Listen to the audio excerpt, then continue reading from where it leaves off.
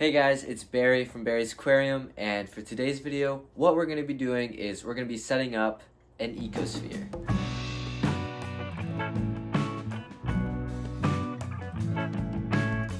Alright, so if you don't know what an ecosphere is, it's basically an aquarium, just like this, that's in a sealed container. Typically, they're smaller than the average fish tank. They're usually made out of jars, like mason jars, old peanut butter jars, which is what this guy is right here. I just painted the lid black. So that's what we're gonna be doing. I'm gonna be converting this old peanut butter jar into a cool little ecosphere. And I also have all of these plants right here from when we took down my 20-gallon planted aquarium and made it into a saltwater fish tank. Still need to do some stuff with these plants, so I'll use some of them in this little ecosphere, and I have some gravel from that tank. So let's get started. First thing that we're gonna do when setting up this ecosphere is I'm just gonna add this gravel right here. And it's a little too much, so I'm gonna take some of this out.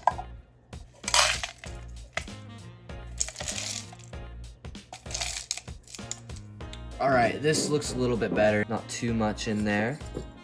Slope it towards the back a little bit. I don't think I'm gonna use any rocks in here. I'm not gonna put anything like that.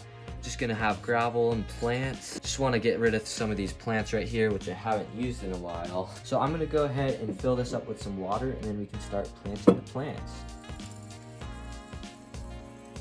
That's as much as I'm gonna fill it up. I just got some tweezers right here so we can start planting the plants in it, and I don't have to reach my whole hand in. And I can use it to kind of flatten out the gravel a little bit. I'm also going to get some paper towels just in case I spill anything. Well, I couldn't find any paper towels because everyone's buying them out at Walmart, so we're gonna have to do with some Kleenexes. Now we can get started. So I'm thinking I'm just gonna plant some Rotala in here. In this little bucket right here, it's just a combination of a whole bunch of plants. Got some Elodia, hornwort, some moss balls, some Rotala, bacopa, some stem plants, that sort of thing. So I'm gonna probably go with the Rotala because it's smaller. All right, we got our little piece of Rotala right here, and I'm just gonna plant it in the back. Another stem of Rotala right here, gonna plant it right next to it. Just like that, and I think I'm gonna go ahead and plant probably a lot just there in the back, and then see what else, see if there's any more room for anything else. Really like this Rotala. Didn't grow too well in the other tank it was in, so hopefully this will do a little better in here. Okay, so I just moved the camera a little bit closer and added some light from my desk lamp. Hopefully you can see it in there. Turn it around, we have 3 in there so far. All right, so I just planted some bacopa and some more Rotala stems, and I'm gonna add this little piece of Java fern right here. And you don't plant Java fern in the substrate, you just kind of lay it wherever, because if you plant it in the substrate, then the roots will start to rot, or the stem that it's on will start to rot. So I'm just gonna place it right there. Hopefully it'll do good. It might just end up floating around, but right there seems pretty good.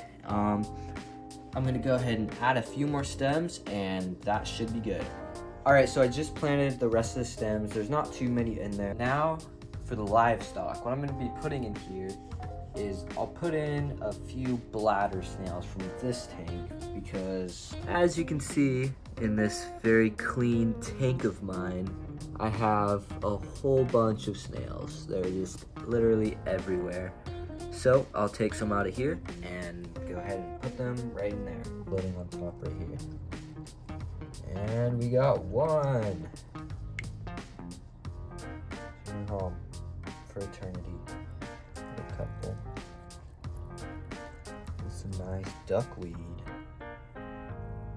Now these snails will reproduce like crazy, so I only have to put a few in here. All right, we have 3 bladder snails in here. Hopefully they will, you know what, I'll put 4 in actually, right on the glass. Nice little bladder snail, going in the tank, or going in the ecosphere. The ecosphere is complete. All we need to do is put on the lid. This is gonna be the last time it's gonna be exposed to open air for a really long time. I'm gonna put it right up here next to these plants in my windowsill. This might get a little too much light, but I can always move it if it starts to grow a whole bunch of algae. So there it is, the complete Ecosphere, made out of nothing but a peanut butter jar. So the reason why I think these Ecosphere things are really cool is because they don't take up a lot of space. You don't have to have a filter. They're super inexpensive. Just get a jar basically and put some water and rocks in it, and that's the Ecosphere. And if you don't want to go buy plants, go to a local pond or river, and I'm sure you can find some plants. I've seen other YouTubers do that, which is super cool. But yeah, the Ecosphere is now finished. Now that the Ecosphere is complete and it's looking super good, I'm gonna go ahead and add this bucket of plants right here that I've been meaning to plant in the tank behind me for like 2 weeks now. A lot of them have died. I mean, I guess that's what happens when you leave them in a bucket for 2 weeks, but it's about time I go ahead and plant them, so I'm gonna go ahead and do that. Well, I just got all of the plants planted in the tank. There wasn't too many that were still alive, so yeah. This guy right here, right there, I'm not sure what it is, but it's not doing too well. The only one that I planted in the substrate. Then I had some Java moss, which I just stuck by this piece of wood right here, that plant right there. And I put it in a few other places in the tank, like over here. This green hornwort right here, it's probably gonna turn all brown and gross like this stuff pretty soon, sadly. Had a few pieces of Java fern, which is stuck to the filter back there, and Marimo moss balls that I had that didn't really fit anywhere on the bottom because there's too many plants.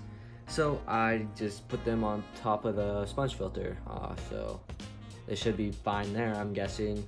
But this tank just hasn't looked very good since I added all these fish from the 20-gallon tank when I took it down. I'm not sure why. I've tested the water and it seems fine. Might just be extra light. I might need to turn the light down. The reason it's on so much is because I have autocinkless catfish in here. Let me see if I can find one. All right, well, I could not find any autocinkless catfish in here. I know they're in here because I just saw them, but they're little catfish and they really like eating algae, and since they're wild caught, they don't usually adjust too well to eating algae tablets, so I like to have a little bit of algae in here for them to eat. I have 5 of them in here, so, oh, there's one right there underneath this leaf.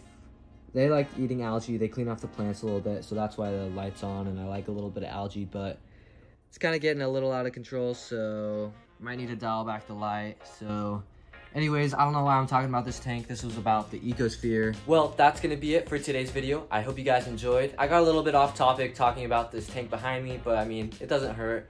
So if you haven't already, make sure to hit that subscribe button. We're already up to 62 subscribers. I know, huge number. Like I said, if you liked it, subscribe, and I will see you guys on the next video.